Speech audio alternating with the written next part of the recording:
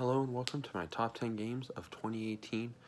This is the final video of 2018. 2018 was, it was aight, but let's get into the games. So, number 10 is a pretty good one. It's My Hero One's Justice, based on My Hero Academia. Pretty good. You should watch it. It's like a 3D fighter. You get to an arena fighter too, like the upcoming Kill la Kill 2019, which is it's gonna be dope. You got Deku, Bakugo, Todoroki, Ochako, Momo. I hope. Oh, I don't see her. Maybe she's in there. But played a little bit of this. It's pretty good. So yeah. Number 9 is a game of a series which the third one's coming out 2019, but it's already released in Europe. If you don't know which one I'm talking about Yokai Watch Blasters. Yeah. White Dog Squad, folks. Team Komasan all the way. Boys and girls. And all gamers. Gamers, rise up. So, it's based off the side mode of Blasters found in Yokai Watch 2 and Yokai Watch 3. The reason why it's so low on the list is because, the gameplay is fine, but it ends up getting repetitive after a while, so. But, yeah, that's really about it.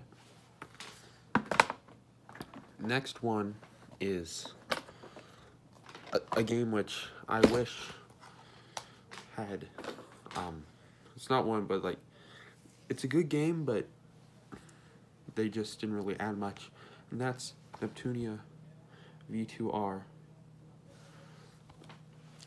So basically, it's basically just Neptunia V2, but they added a VR mode. They just changed stuff around. So, just some things are different. Text boxes look different. You have, the dash sneakers available from the beginning just by holding down L1 or LB if you're using Xbox One controller on PC. But it's basically V2, just upgraded.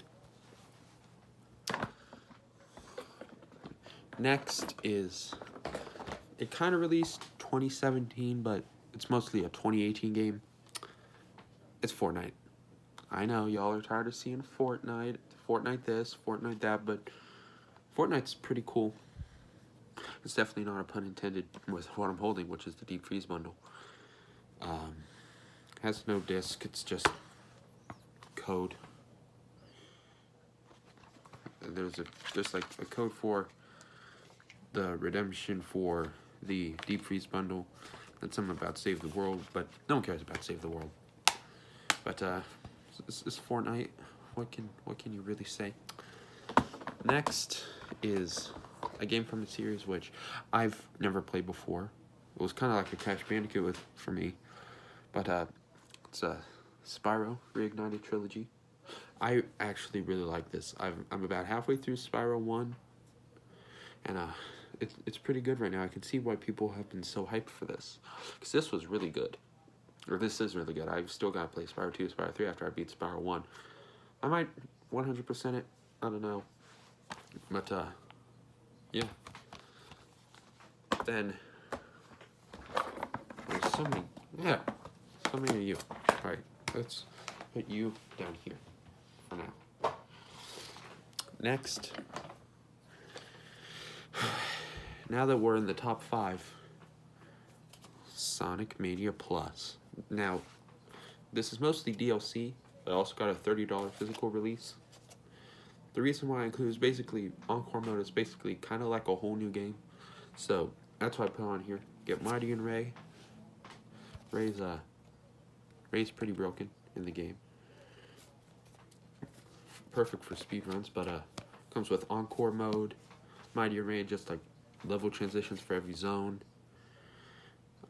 Encore Mode, and it's a pretty good game. I hope we get more like this, and I hope we get a 3D Sonic game like Generations, which is made with as much care as this did. Next up, Marvel's Spider-Man. Wow, this one was just so good. One of the best parts is just swinging around the city, and that's whenever I pop this in, I'm going in. I'm swinging around places.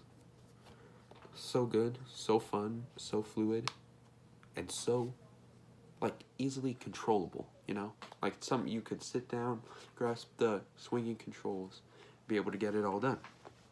So, just great experience overall. 10 out of 10. Now, next is something which I've never played a Persona game.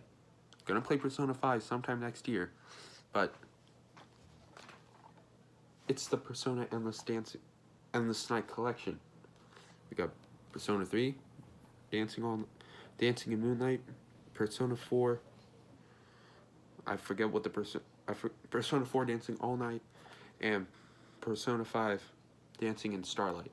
I've heard this is really good, and it's basically 3 games in one because it's